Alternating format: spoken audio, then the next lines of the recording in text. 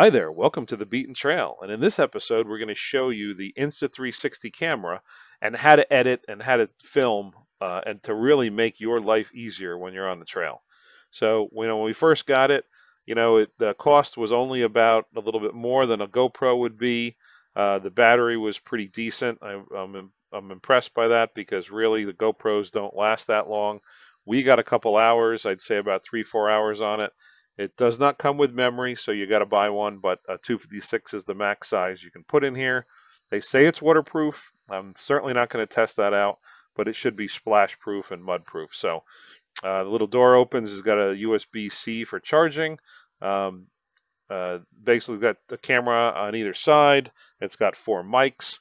I think spare battery is reasonable at $29. And it's got a nice little touch screen on the front. And you can get some decent resolution with this. There's multiple modes available, so check it out. But you can film either from 360 view or just 180. I would highly recommend you always shoot at 360 because you're going to have amazing options from any direction when you're riding. So really spend an hour to get this all set up. You got to get it on Wi-Fi, get it updated, connect it to your phone. You can edit on the iPhone. That's a separate beast. But we are going to do our editing today in Windows.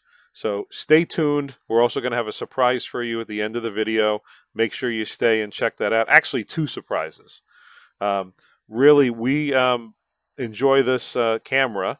And I think that, it's going to make everyone really look at their GoPro and say, why do I have a GoPro on the front and on the back? And there's still a place for GoPro.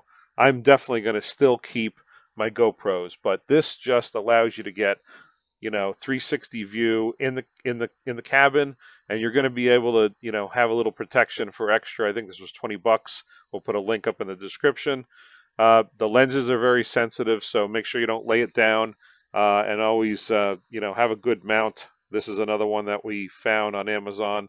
It was a good kit, came with multiple options. Put your smartphone or this up on the front. And this is what we use for this filming, so enjoy.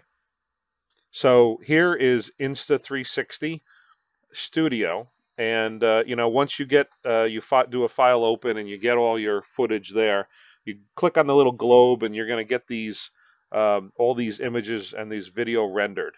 So I just selected a small portion of this video highlighted in the yellow here. You also want to have free view selected up top, and you don't want to have your view locked. So you want to have that so you can move it around. And as you'll see, you can use the mouse.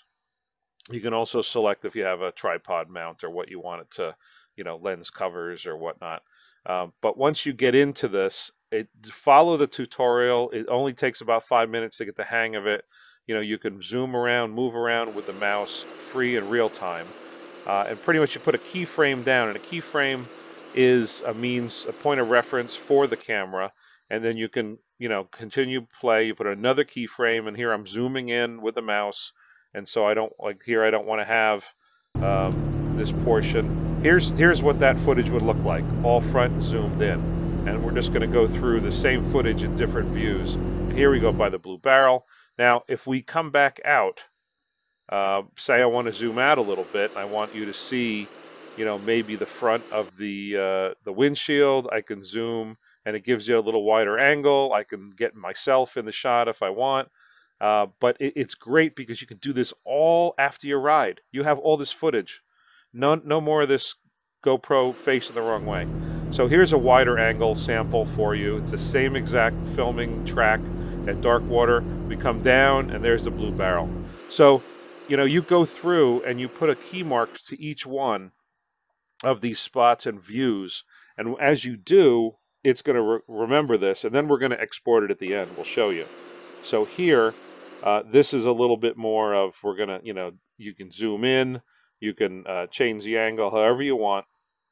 And what's great about this is you have an unlimited array of different views. Now here, maybe something happened behind me. You can just see the headlights behind me of somebody, but if I didn't have a dirty window, you can see through it. So you could see this in real time, how it's going to look. So maybe a bear ran out on the trail, or someone pulled up next to you, or hit a tree. You can go back and catch that.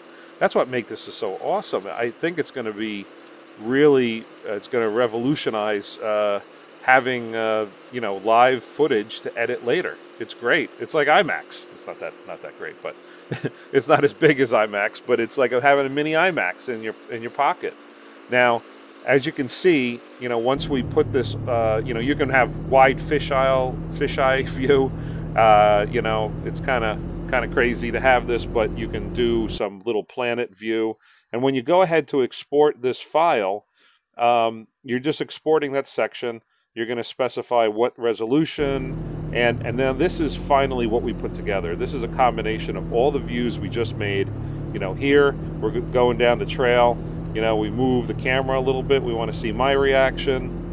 And then you get all this together, and it really makes it easy for you to see what you want to see and customize it. So this whole view just goes all the way through, and it really helps. And I think in the long run you're going to be really happy.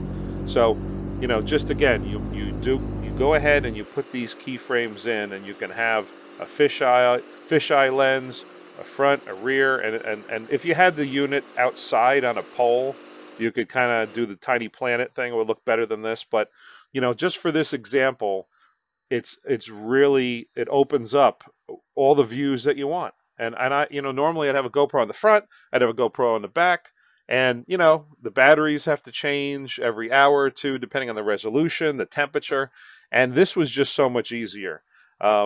Again, the lenses are delicate. I had the windshield up at this time, but just once I got the hang of it, it was so fun, and I spent like maybe 30 minutes playing around with it, and now I can go back and I can change this and delete keyframes and say I just want full side view because something happened, and then when you export it, it takes a little while depending on the speed of your machine, but I found really it's well worth it. And we're very excited. Coming soon, we have upgraded our drone, and she has tracking now. So we're really going to have a lot of fun doing some footage, tracking the trail through the woods. So we're going to look forward to that, and we're going to show you an episode coming soon with just that. So in the meantime, do us a favor, show us some love out on social media, and what we're going to do is, if you use the Beaten Trail hashtag, we're going to go out and see who is posting pictures and shouting out to us. And we're going to pick a winner every month for some free swag. We got a Beaten Trail hat. We got some stickers, and we got some other stuff coming. So thanks again for your support. We hope to see you out there on the trail, and thanks for watching.